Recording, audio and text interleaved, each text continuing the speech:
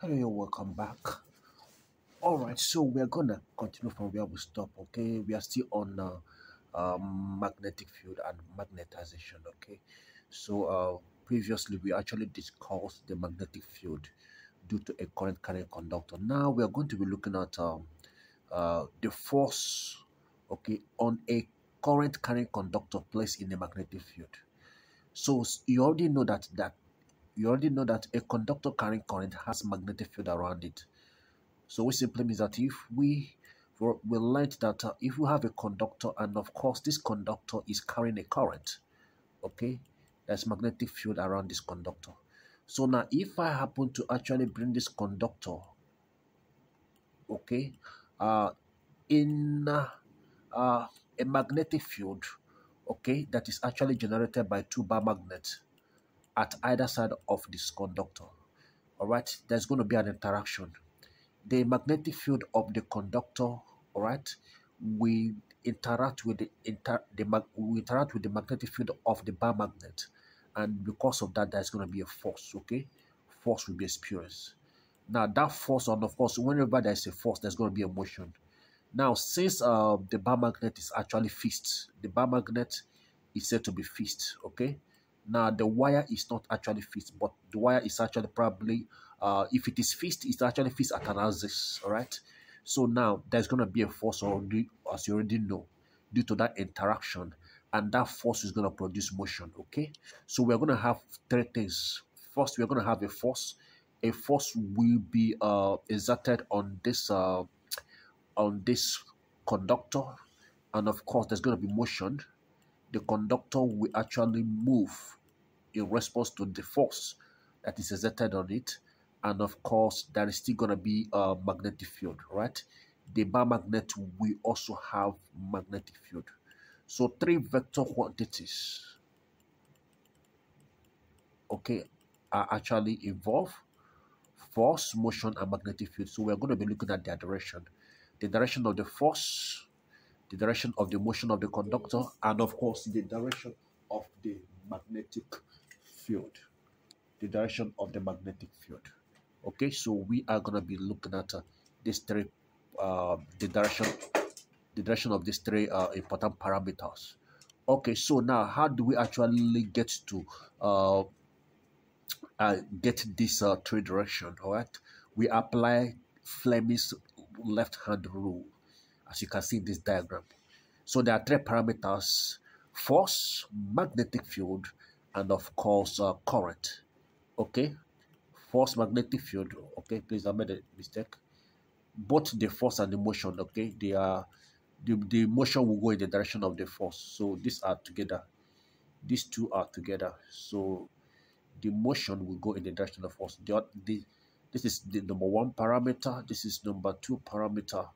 So the number three parameter is actually the current. Okay, the electric current flowing through the conductor. So these are the three parameters that we need to get their direction. So now here we are, Fleming's left hand rule. Okay, now it is a rule that will help us to determine the direction of these three: the magnetic field, the current, and of course the force. Now the rule states that if the three fingers, okay, if the two fingers and the thumb are placed at right angle to each other, this is the thumb, right? This right here is the thumb, and here we have the, let me get let me change the color of mine. So here, this is the thumb, this is the first finger, and of course this is the middle finger.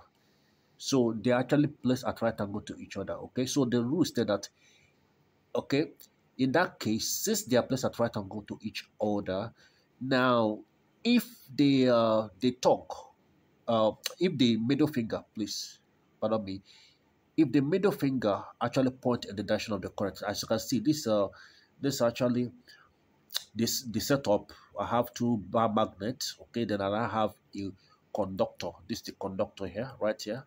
Okay, that's actually, is actually horizontal.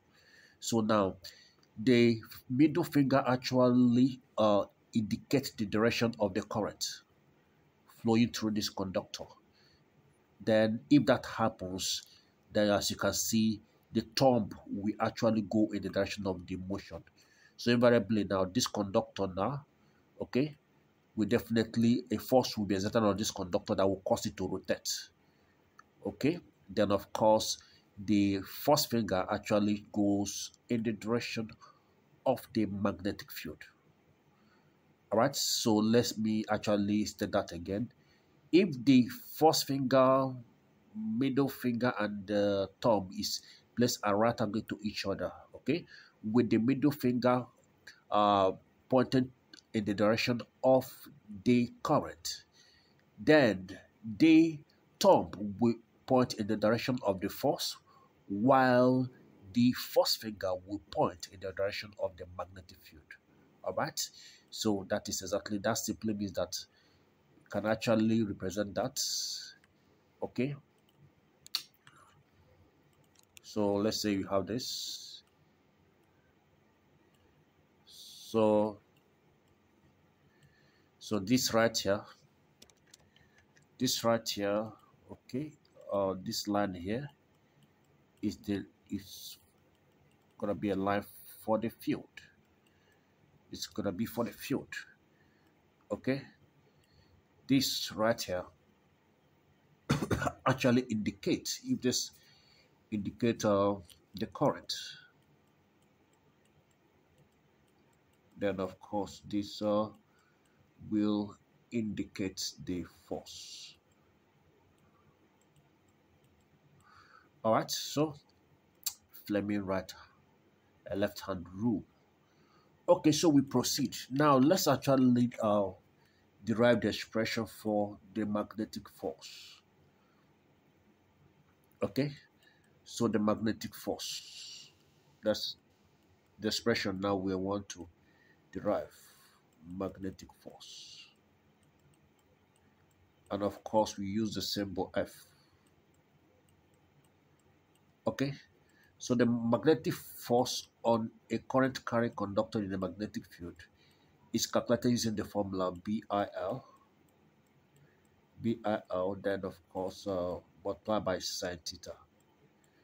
So this is the formula we use in evaluating the force on a current carrying conductor in a magnetic field. All right, so of course you know what the B is. The B is the flux density, magnetic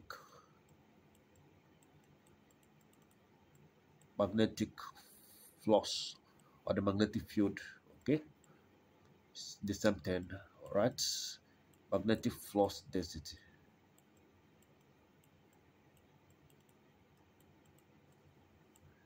We have the I, which of course is represent the electric current. Okay, so now sine, the theta, the sine of the angle, theta is the angle, so it's actually the angle, right, between the conductor and the field, the angle between the conductor and the field. So which simply means that, if we have the conductor being inclined at an angle, let's say the conductor is not perpendicular to the field, okay, is inclined at an angle, let's say this angle theta, please pardon me, then definitely if I want to evaluate the force, I must have to, okay, include the sine of the angle theta. Okay, there's just one parameter that I have not listed, that is the L, which you know is the length. Okay, now when the conductor is actually perpendicular to the magnetic field, okay, if this conductor is perpendicular to the magnetic field, that simply means that the angle theta is equal to 90 degrees. And of course, if we should evaluate sine 90 with your calculator, sine 90 is equal to 1. Okay, so that's simply, and of course sine 90 is the maximum sine of an angle. The maximum sine you can sine of an angle you can ever get is sine 90. Okay, so which simply means that for you to have the maximum force exerted on this conductor, all right, the maximum force is exerted on the conductor when the angle between the conductor and the magnetic field is 90 degrees. And of course, at that point, if we do sin 90 is 1. So that means the maximum force, okay, is going to be equal to, from this formula, that's going to be B IL, then sine 90, which of course is 1. 1 times BIL is still BIL, okay? So this is the formula when the force is said to be maximum, all right? So the formula for the maximum force experienced by a conductor in a magnetic field. All right, so let's look at a typical example. Let's say a situation where you're being asked to find the force. All right. All right, current of a conductor carrying a current of 2 ampere. And of course, the length of the conductor is, let me use 20 cm. All right, and given that the conductor is inclined at an angle of 30 degrees to the horizontal, to the magnetic field. So such, we apply the formula. Force is going to be equal to BIL, and of course sine theta. This is going to be equal to B is okay. I've not given the B, magnetic flux density. The magnetic flux density of 20 Tesla. So from here, I'm gonna have 20 Tesla multiplied by the current 2, multiplied by the length, which of course convert that to cm, that's 0.2. Then sine 30. So this is gonna be equal to 40 times 0.2 times sine 30. Sine 30 is 0.5, right?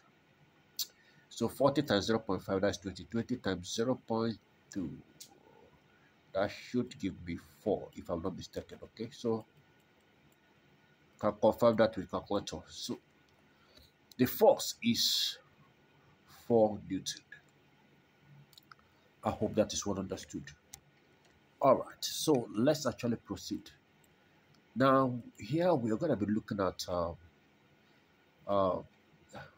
we'll be looking at the force.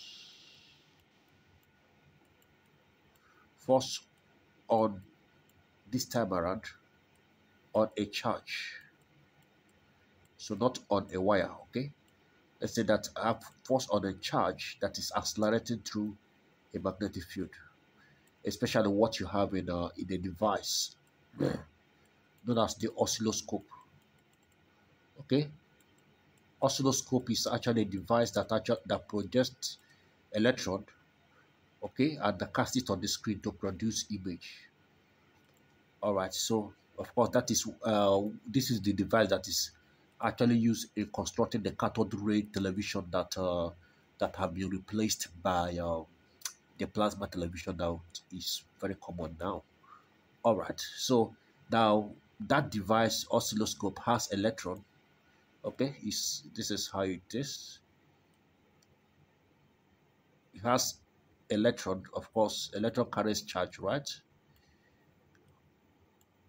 Accelerated, and this electron accelerates. Okay,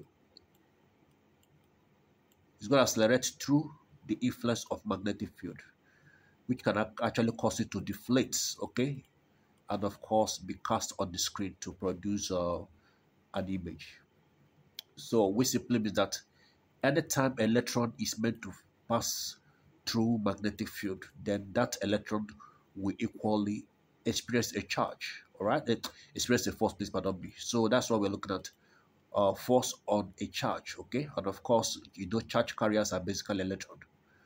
Okay, charge, force on a charge in a magnetic field.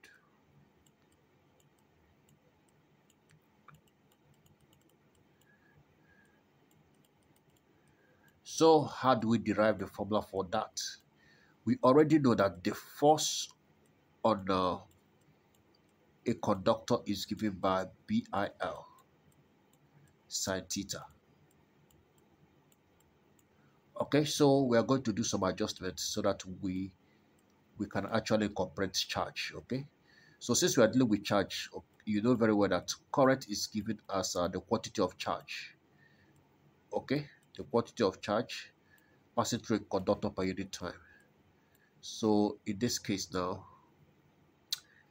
I'm going to actually substitute for current in this expression, and at the same time, you should also know that velocity of a charge of or an electron. Okay, the velocity of an electron is given as displacement all over time, and of course, the displacement is length divided by time. Okay, that way now, if I should cross multiply, all right, I will have that length is going to be equal to velocity multiplied by time. Okay, so these are just the two parameters I need to substitute.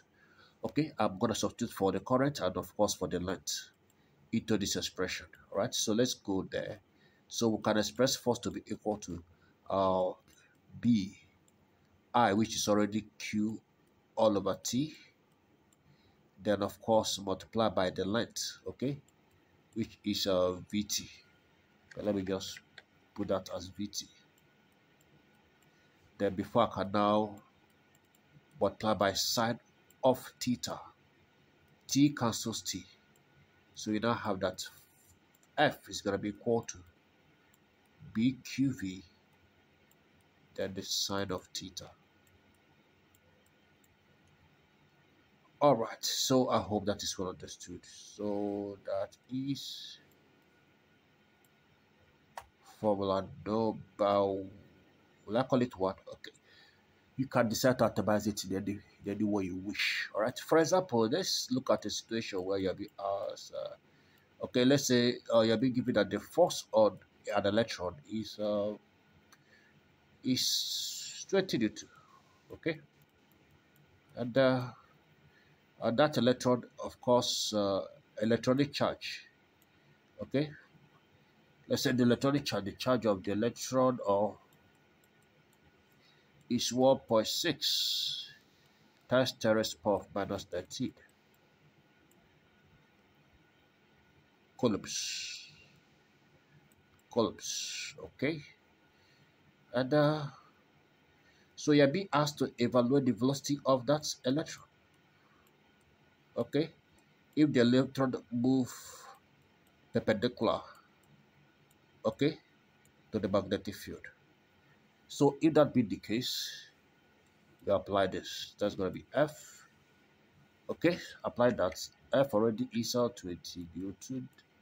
Okay, I'm not giving the B. Okay, the B still remains 20 Tesla. So let's flow. F is equal to 20 Newton. B is 20 Tesla. Q is 1.6 times 10 raised to the power of minus 30.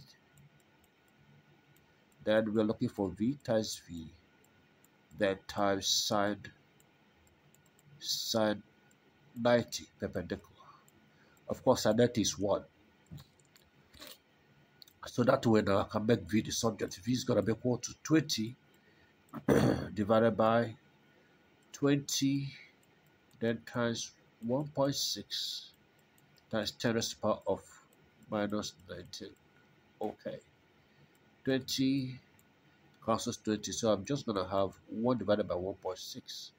Okay, let's get a calculator. Okay, here we go. 1 divided by 1.6. So that's going to be 0.265. 0.625. Okay, don't forget that this power of 10 power minus 19 will have to go up. Okay, so and of course if it goes up, it will be reciprocal, so the minus will disappear. Okay, so that's meter per second. So that means the velocity of the electron is given as 0.625, then times 10 raised to the power of 19 meter per second. You can decide to put that in standard form by moving the decimal points. Okay, one decimal place forward. Okay, so if I move the decimal decimal point one decimal place forward, I'm going to have 6.25.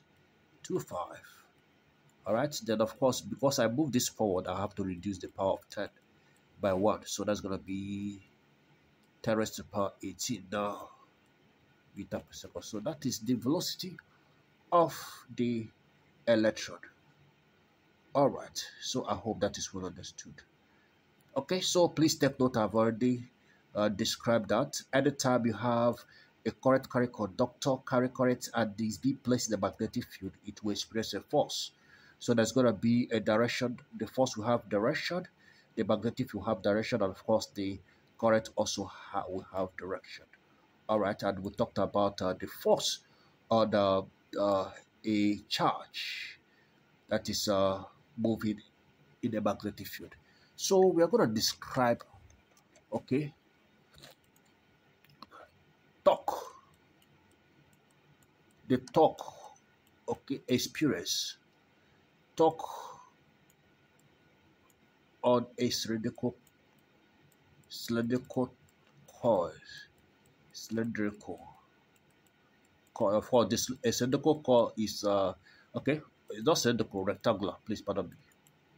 Torque on a rectangular coil, rectangular. Of course, rectangular coil carry current in a magnetic field. Okay. So now, for us to actually extend the study of force on the conductor in the magnetic field, okay, it will make small meaning when we now uh, uh, consider a coil that is a rectangular coil placed in the magnetic field. Why? Because this is of a more practical importance. Why is it of a more practical importance? Okay, the electric motor that's okay you normally use, okay, basically at home for private grinding, is actually being constructed using this principle. What's the principle? The principle is anytime you have a coil placed in the magnetic field, the force on that particular coil will create a torque. And of course, what is a torque? The question is, what's a torque? Torque is simply turning effect. So anytime you hear of the word torque, okay, it is actually the turning effect of a force. So turning effect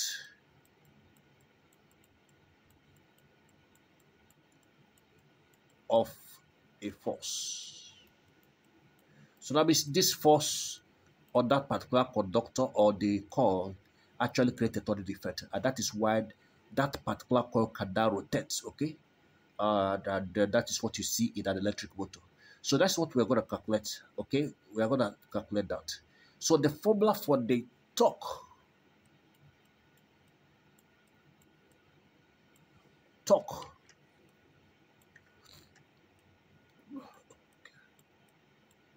okay, of a rectangular coil in a magnetic field is actually given by the formula BAN. That's Bani, okay? Bani. BANI, Bani, then of cos alpha. Okay? So now let's actually list out these parameters. The B already know what that is, okay? Our magnetic flux density.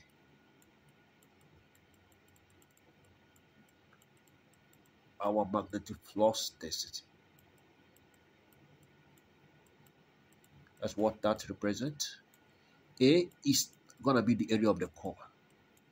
So that means the larger the area of the core, the more torque that particular core, okay, actually expresses. Alright, as we proceed, the N is the number of turns. Number of turns of the core. Excuse me.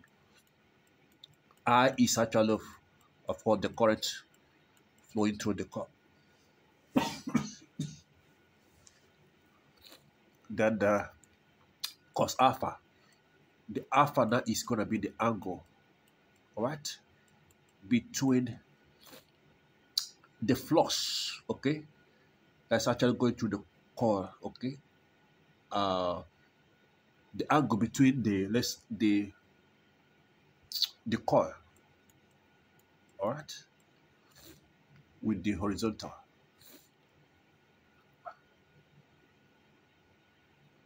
angle between the coil,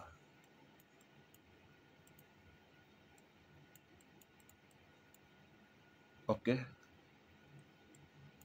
of course, and the horizontal magnetic field.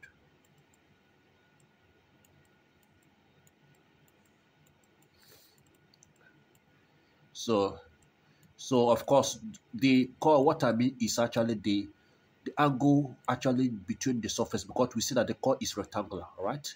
So let me illustrate what I mean by this alpha. Let's say you now have, let's say, the pole north and south. We are dealing with a rectangular coil. So since it's rectangular, we're looking at possibly this is what you are looking at. Okay, a situation where, okay, the coil actually rotates around this, since it's rectangular, okay?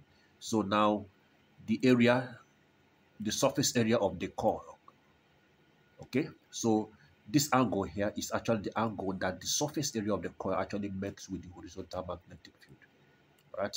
This is the angle alpha. So angle between the surface area, let me just put that well so that you will not get confused. Angle between the surface area